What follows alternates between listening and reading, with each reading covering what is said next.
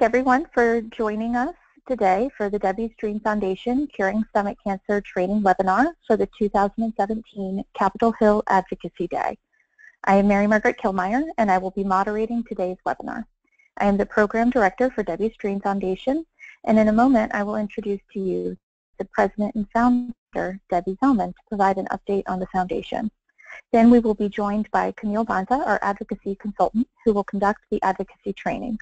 You will be able to ask questions throughout the presentation. You can type your questions into the white text box that appears on your screen. And at the conclusion of our presentation today, your questions will be answered by Camille Banta or Kristen Fitzgerald. If we are unable to answer all of the questions during the time allotted today, we will respond in an email to all advocates. In addition, we are recording this webinar today, and the recording will be posted for all advocates on our website. And I would now like to introduce the President and Founder of Debbie Stream Foundation, Debbie Zellman. Hi everyone, welcome. Thank you for being here with us today. So I was diagnosed with stage 4 stomach cancer in April of 2008 when I was only 40 years old. My twins were 10 and my little one was 3. I was married to a physician and still am, and a practicing attorney.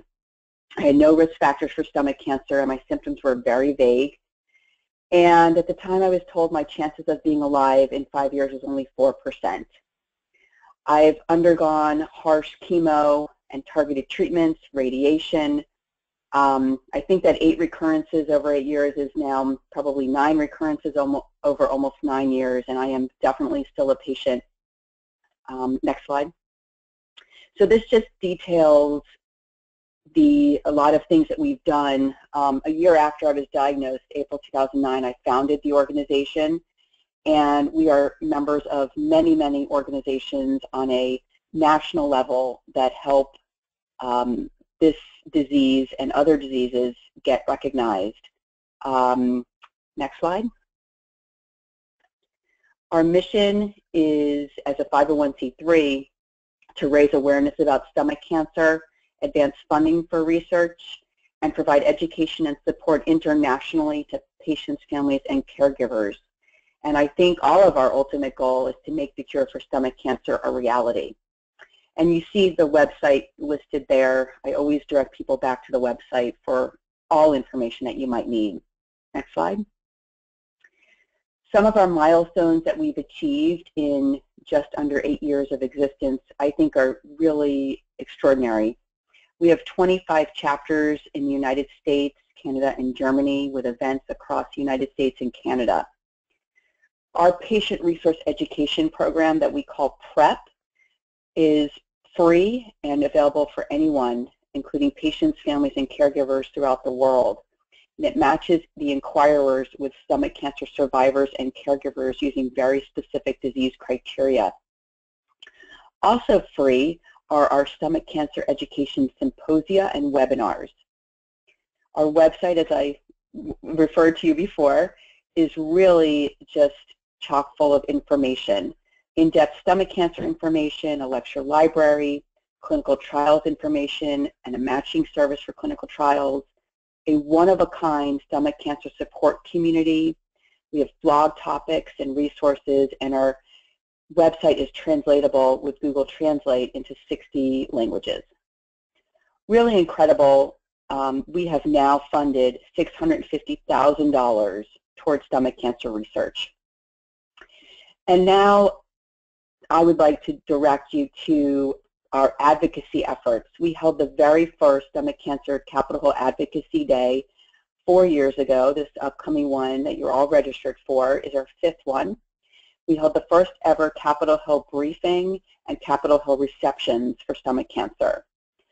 And something that is really groundbreaking is the $50 million Department of Defense research funding pot of money that we are now a part of solely because of the advocacy of Debbie Stream Foundation stakeholders and people like you on this call. And specifically, for fiscal year 2015, that resulted in $5.8 million directed specifically to stomach cancer research. So I'm applauding you all right now because this effort is going to continue because of you. Next slide. Some other events I just want to mention before we go on to advocacy a little more are the webinars that we talked about. They will be from February to January, one a month. The Capitol Hill Advocacy Day, which you know about. And then we have free symposia in Los Angeles and in Hollywood, Florida. Los Angeles is March 18th, and Hollywood, Florida is April 29th. Something also very powerful is our gala. This will be our 8th gala, April 29th as well. So we have the symposium in the morning and the gala at night. And it's really incredible for, I think, everyone who travels here to see a room of 500 or 600 people gathered together for this cause. So I'd encourage you that if you can attend, you should. Next slide. So back to advocacy. Monday the 27th through Tuesday the 28th, we need your voice. You know, really, really important. I think when I was told we were going to DC for the first time, I thought, what's it going to matter if we go? It's just one voice. But for 5 years, hundreds of W stream gastric cancer advocates have traveled to Capitol Hill from across the country to ask Congress to invest more federal resources in stomach cancer research. So specifically, and I referred to this before, we asked Congress to include stomach cancer among those cancers eligible for research funding under the Department of Defense's peer review cancer research program. And we won. So the result is that more federal research dollars are being awarded to stomach cancer researchers, which definitely would not have happened without W stream advocates on the Hill meeting with their members of Congress. So there's still a need to do so much more. So we cannot be complacent, which is why we need your participation in our 2017 Advocacy Day. Next slide. So here's a picture of some of our advocates. I believe this was this past year. We were not snowed out this past year, which was good. Next slide. So just, I can't articulate this enough to you that your participation can help change the course of gastric cancer research in this country, and already has. But it's sort of like, you know, when you have a job and every year you have to ask for a raise, you have to keep going back and saying, do I get a bonus, do I get a raise? You have to keep going back to Congress and saying, hey, we're still here, we still need you. And just because maybe you haven't heard from us in a few months doesn't mean we don't need you, and we have to keep reminding them that we're here, that we care, and that they should too, and that they should continue to fund stomach cancer research. So thank you for listening to me, and I will turn it back over to Mary Margaret. Thank you. Thank you, Debbie, for that update and information. And so I'd like to go over our schedule for our time in Washington, D.C. and our itinerary. Our advocates will be arriving to D.C. on Monday morning. We will host a welcome lunch from 12 to 1, after which we will take the first of several group photos. And then that afternoon, we'll spend time in educational sessions together, including an in-depth training for new advocates. After our afternoon break, we will enjoy dinner together with another opportunity to talk to our veteran advocates and consultants to get tips and training to prepare for the meetings on the Hill, which will be taking place on Tuesday, February 28th.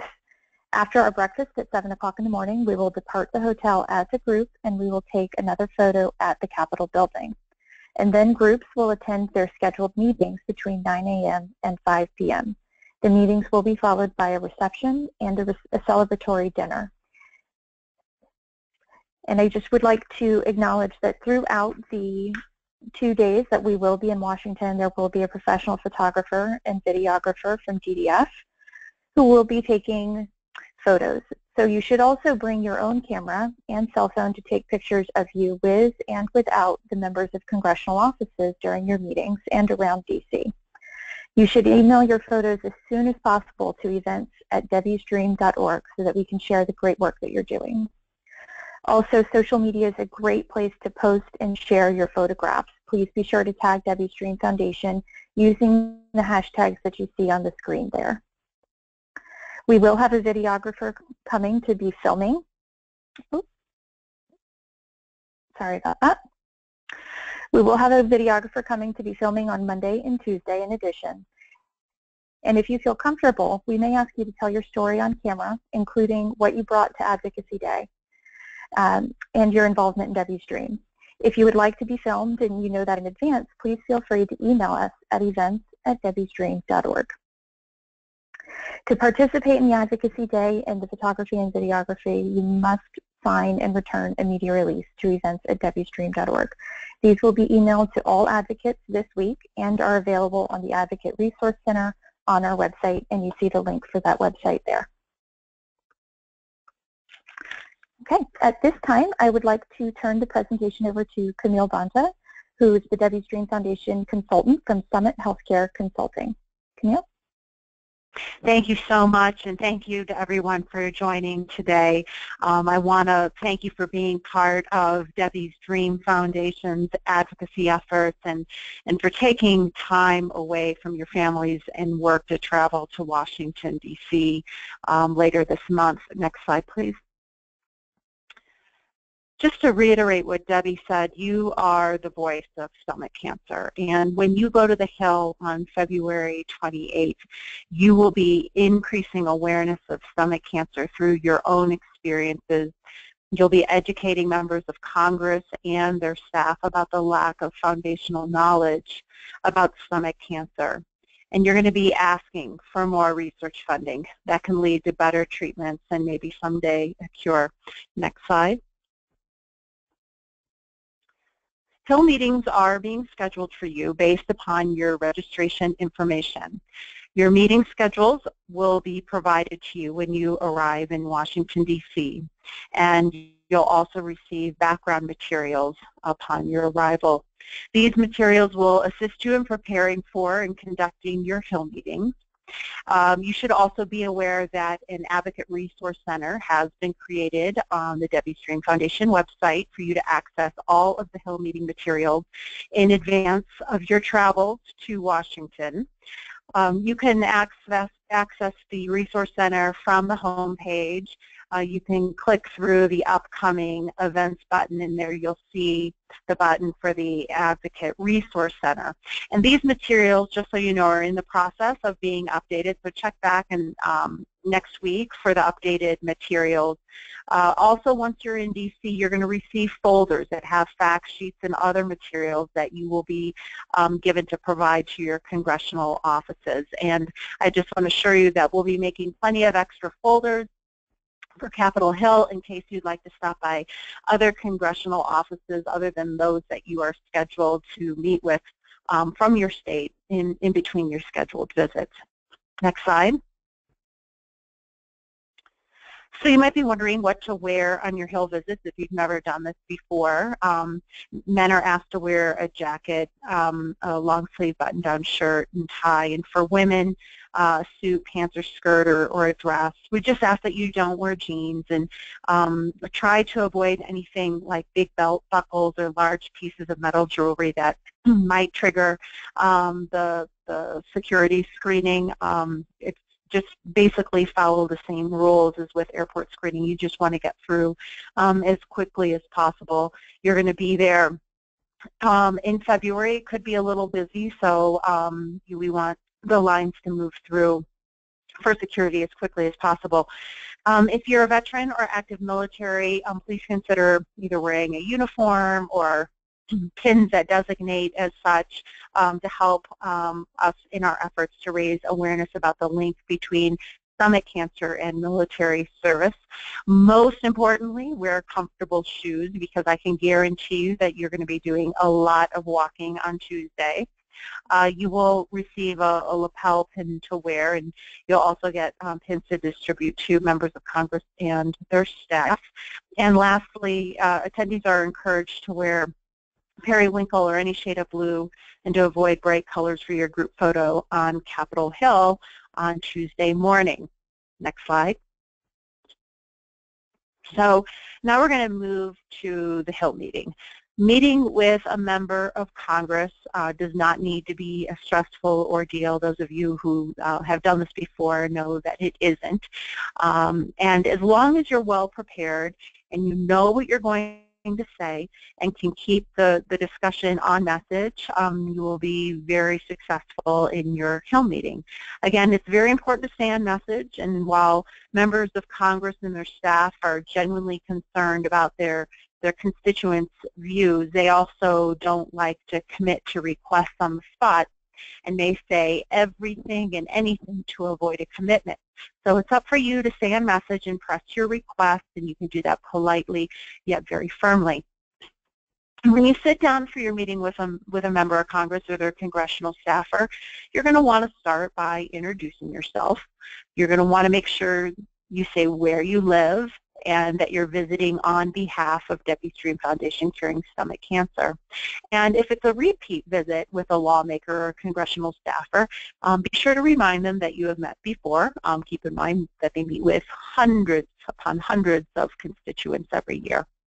And then after introductions, you're going to explain what led you to becoming an advocate for stomach cancer research. Next slide. So before you state what action you want the member of Congress to take, it's important to take an opportunity to say thank you if and when it's appropriate. So included among the background materials that will be provided to you and posted online will be a list of lawmakers who have been helpful to Debbie Stream Foundation in the past. So when you're making your request, so you can refer to this list. And if your member of Congress is on that list, you just want to start off by saying, hey, thank you for signing the peer-reviewed cancer research letter last year, or thank you for signing the letter to the National Cancer Institute. We really appreciated your support. So when you go on to making the request, you're going to want to use facts and figures to make your point. But I don't want you to overwhelm the lawmaker or the staffer with too much data. You will have folders with fact sheets to provide to your congressional offices, which will be full of numbers and details. While you're face-to-face with the lawmaker or staffer, this is your opportunity to make a connection. It's your opportunity to use your experience as the tool of persuasion. This is why we have advocacy days. Next slide. So make sure before you end your meeting that you try to close the deal. So you're going to ask the member of Congress or the staffer if he or she will support your request. And if they can't give you an on-the-spot answer, please let them know that you'll be following up. You will get some offices where they can make a commitment right then and there when you're in the room with them. More often than not, the commitment comes after the meeting. So that's why the follow-up is really important, and just be prepared that it may not just be one email or phone call after your meeting. It could be 3 or 4 to get an answer. And lastly, and most importantly, remember to say thank you. Make sure that they have your contact information and offer to be a resource to them. Next slide. So for this year's Advocacy Day, we're going to have 2 primary requests. As Debbie mentioned, first we're going to be asking members of Congress to support maintaining the inclusion of stomach cancer in the Department of Defense's peer-reviewed cancer research program. And you're going to do this by asking the member of Congress to sign a letter to the Appropriations Committee with the request, or to make the request directly to the committee. And this letter, it'll be in the folders. It's going to be led again this year by Congresswoman Lois Frankel and Congresswoman Leanna Ross-Layton. They're both from Florida, Republican and a Democrat. And in the House, the Senate letter is going to again be led by Senator Hirono. These letters are being reviewed by the congressional offices. They are just about finalized, and as soon as they are, we will be sure to post them to the online resource center as well. And I just want to back up real quick.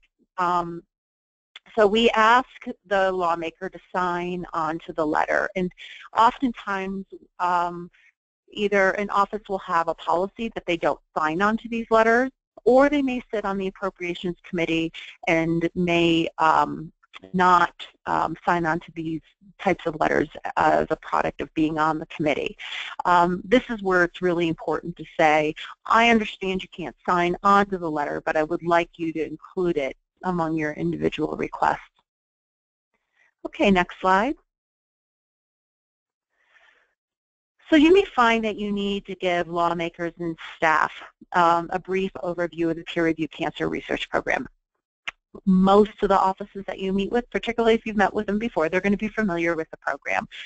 There are new members of Congress, there are new staffers, so you may need to do a little bit of education. So you may want to start off by asking, are you familiar with the program? If they are not, it's an opportunity to do a little bit of education. So the program is run through the Department of Defense, and it's the peer-reviewed cancer research program is under the umbrella of the Congressional Directed Medical Research Program. And the peer-reviewed cancer research program was first funded by Congress in 2009, and it supports research into specific cancers as designated by Congress. And these cancers typically have some relevance to military service members and certainly also extension to their families. And the program tends to support high-risk, high-reward research and complements NIH research. Next slide. So over the last few years, there's been a significant increase in the amount of funding appropriated by Congress to the peer-reviewed cancer research program.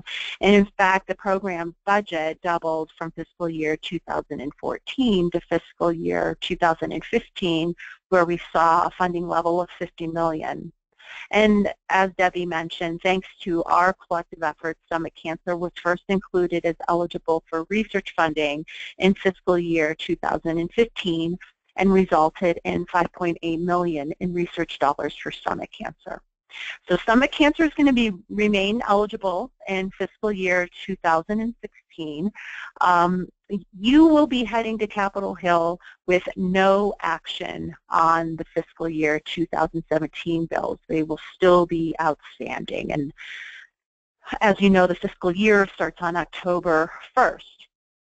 So the most likely scenario is that Congress is going to pass a continuing resolution for the remainder of the 2017 fiscal year, which ends on September 30th. We are going to be monitoring the debate to make sure that funding for the peer-reviewed cancer research program is not jeopardized by a continuing resolution, and we will be prepared to modify our message on Capitol Hill if necessary. Under a continuing resolution scenario, it is unlikely that the program will receive any increase. So you see here on the slide that the Senate request was $60 million, so a $10 million increase. And the House request was $30 million, which has been their request over the previous years, and the Senate level has prevailed. So if there is a continuing resolution, the key will be holding on to the $50 million that was appropriated to the program in 2016. So we're unlikely to see an increase for the 2017 fiscal year. Next slide. We have been able to make a very persuasive case for why stomach cancer should be included in the peer-reviewed cancer research program. Stomach cancer is a malignancy that has been recognized by the Department of Veterans Affairs as presumed to be service-connected based on hazardous exposure to ionizing radiation. But more significantly, research studies have shown that U.S. soldiers living under field conditions may be at greater risk of H. pylori infections. And this is significant because, as you probably all know, H. pylori is a primary identified cause of stomach cancer. Next slide. Your other ask on Capitol Hill is going to be to ask lawmakers to encourage the National Cancer Institute to develop a scientific framework for stomach cancer. And the request to the NCI will be in the form of report language to the Labor, Health and Human Services and Education spending bill. And we're going to have more details for you as the Advocacy Day approaches, specifically whether or not there's going to be a sign-on letter like the peer-reviewed cancer research program letter, or whether we'll be providing lawmakers with the report language and asking them to include the language among their individual appropriations requests. Next slide. Now, I assume that most of you are familiar with the National Cancer Institute, but briefly, it is one of 27 institutes and centers at the National Institutes of Health. And Debbie's Dream Foundation has been working to increase its visibility with the National Cancer Institute and to encourage the advancement of knowledge gained through the Cancer Genome Atlas through the dedication of additional research funding. And while you can read through the fact sheets and other information provided on the Advocate Resource Center, I just want to take a few moments to cover a few key statistics. And these will be the statistics that I would suggest that you want to present to your members of Congress and staff when you're sitting in the room with them.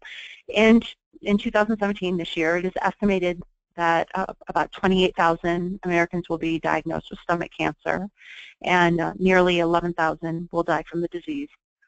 About 80% of patients are asymptomatic during the early stages of stomach cancer, and this leads to late diagnosis. And we all know that at a late diagnosis, at a stage 4 diagnosis, the survival rates are less favorable. So the 5-year survival rate is 5%.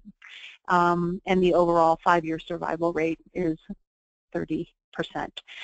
It's important beyond these statistics to also emphasize that the incidence rates of stomach cancer in those particularly in whites aged 25 to 39 have increased substantially over the last several decades.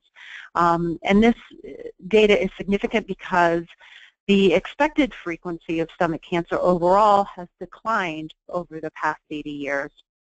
So, you know, those who just look at the statistics and see the decline, you know, may not be looking at the rates in a more detailed level, and this is what we'd like you to point out to them, to say there are some increases in certain populations and there's not a really good understanding of why this is happening. For those of you who have attended Capitol Hill meetings in the past, I am sure that you can attest to the fact that most Capitol Hill staffers and members of Congress know very little about this disease, and many think it's a disease that only occurs in older populations. So this will be part of your task in your Hill meetings, and that is to do some education. Next slide. When you share the need for increased stomach cancer research funding through the National Cancer Institute, it's important to explain that per cancer death, stomach cancer continues to receive among the least amounts of federal research dollars of any cancer. And without a targeted research investment in stomach cancer, researchers cannot compete against more well-established cancers for a limited pot of money. And the downstream effect is that cancer research don't want to go into the field of stomach cancer. And this does not bode well for the discovery of new and more effective treatments. Next slide. So you have some homework between now and when you travel to DC. Next slide, please. I would suggest that you draft a script, which can be it can be your survivor story or your stomach cancer story that we have asked you to complete for us for the packets that we're going to leave on Capitol Hill. You should review the Advocacy Day materials and the talking points, and again, all of this is going to be posted online, and when it's updated, we can send out a notice to all of you to direct you to that website. Take just a little bit of time before you come to Washington to read about your members of Congress. So you might be visiting some offices of newly elected lawmakers. You can access their information very easily by going to www.house.gov or senate.gov, and there's a pull-down bar. You can find your member of Congress, and you can look at their biography, you can look at what committees they sit on. Just take a few minutes to familiarize yourself with the office that you're going to be meeting with. If you have Debbie's Dream Foundation business cards, please bring them. If not, general business cards will be provided to you upon your arrival, and you can put your information on it, or if you have business cards, bring them with you. Just something so you can pass along your contact information. I'm going to reiterate once again, comfort over fashion. Please be sure to wear comfortable shoes. You are going to do a lot of walking around on Tuesday. And I want you to get excited about joining your fellow advocates on Capitol Hill and being prepared to get the message out and to make a difference in this disease. And as mentioned previously, we're going to encourage you to tweet and to post. You're going to get suggested posts that will also be available on the Advocate Resource Centers, and we want you to include photos and to share your journey to Washington, D.C. With others. And with that, I think I am just going to go ahead and turn it back over to Mary Margaret.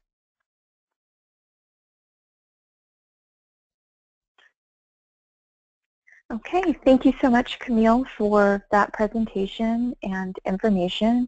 We will use the remaining part of our time today to go over any questions that were submitted during the webinar. So I wanted to start by asking about the scheduling of meetings. So when do advocates find out when they're going to be meeting with and who they're going to be meeting with? So thank you for that question. It's a good question. The meeting scheduling process has begun. It started at the beginning of January, and we will be giving you your schedules when you arrive in Washington, D.C. And the reason why we wait to give you the schedules is because the schedules almost always are still in a state of flux right up until the actual day on the Hill. And so if you have any specific questions, you are more than you should feel more than free to email staff at Debbie's Dream Foundation, or you should have my email address. You can email me directly, and I will be happy to answer any questions that you may have. But everyone is going to be scheduled with both of their Senate offices. You're also going to be scheduled with the office of your representative. Now, let's say there is a group of you from Ohio, and one of you has a member of Congress that's different from the other advocate's member of Congress. What we're going to try to do in as much as possible is have you go to all of the meetings together as a group from Ohio on that day. So you may be meeting with representatives who are not your representative, but maybe another advocate's representative. So we are going to do everything we can to make sure that you have a full day, right? We know that you are, spending, both your time and your financial resources to travel to DC. So our objective is to make sure that your day on the Hill is as full and worthwhile as possible.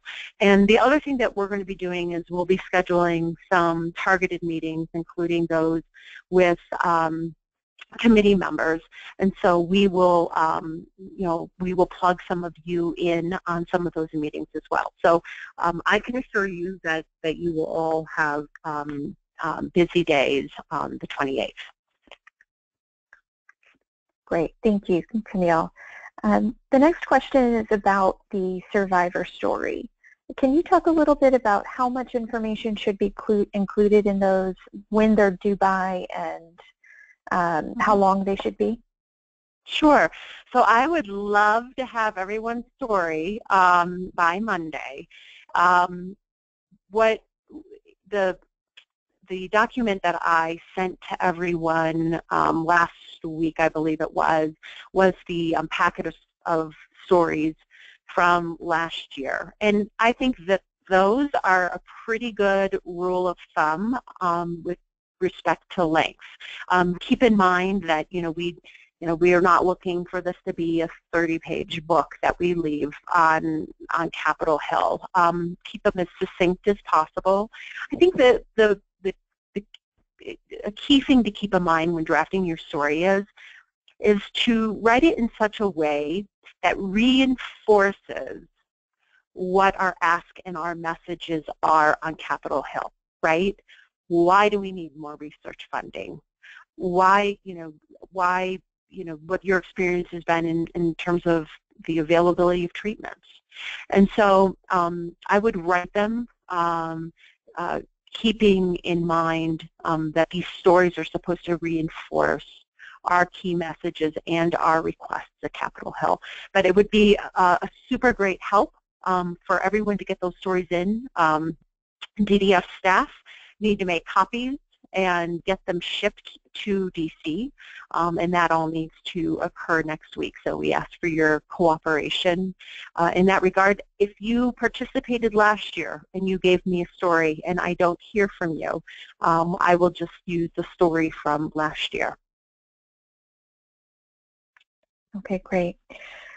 The next question is also about meetings. Now, we talked quite a bit today about scheduled meetings, but you also mentioned unscheduled meetings where advocates could drop in on offices. Can you talk about what the appropriate way to do that is and how advocates can go about doing that? Yeah, sure. So we know that that sometimes you have time in between your meetings, and so we'll make extra packets. And if you want to stop by an office that you are not scheduled to meet with, then what I would encourage you to do is, so you're going to walk into the office, or there are going to be individuals sitting in the front office. You will explain that you're in town, you are from X state, and that you're representing Debbie's Dream Foundation Curing Stomach Cancer, and you can ask whether or not the healthcare staffer, the healthcare legislative assistant, might have a couple minutes just to step out into the lobby, so you can have a few words with them about the need for stomach cancer research. It is sometimes you'll be surprised and somebody will come out to greet you. More often than not, what's going to happen is somebody on an impromptu basis is not going to be available to meet with you.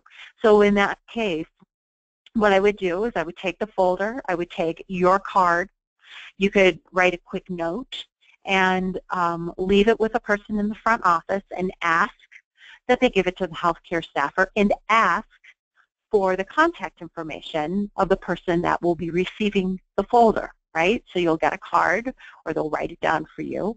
And then when you go home, you can follow up and say, I stopped by your office, I didn't have a meeting with you, but I wanted to share this information with you, and here's what we're asking for. And I will say that Christy and Tony Leonard and others have been really super great about going to offices unscheduled, and we have picked up new supporters as a result of those unscheduled visits. Now, I'm not saying that everyone needs to do it, but if you find yourself with free time, then maybe take a look at the list and say, okay, whose office do I want to stop by? Do I have some remote connection to that office? My so-and-so knows so-and-so. I'm just going to pop in there and I'm going to try to use whatever connection I have to maybe get some time with somebody in the office.